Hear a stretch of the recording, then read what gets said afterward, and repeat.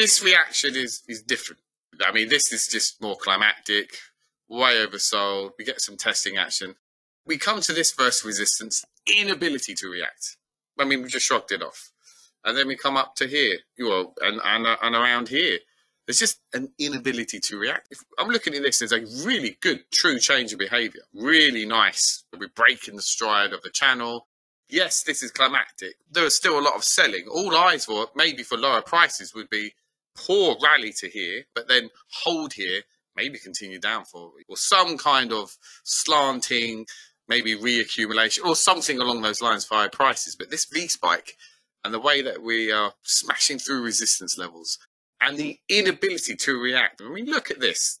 Buying, rest, buying, rest, buying, rest. It's uncanny. This is incredibly strong. Much, much stronger than this over here. But this is the worst attempt. Look at every test, good bar. Test, good bar. Test, that's the poorest bar. Now we have 2 days of going sideways, which is retracing into 50% of the bar. We've only retraced into the top, 10% of the bar? 15% of the bar? So something is definitely different up here, which we haven't seen since down here. And where are we? Near the all-time high, and this original kind of breakdown bar takes us into these lows. So we are in an incredibly important area.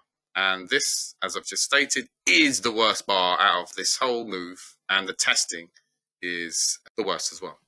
From the daily time frame, if I was to have a bias, because of this being the weakest analog, and this is the weakest testing we've seen, like even here, this is the first down bar after the worst up bar, I would be expecting a reaction of sorts.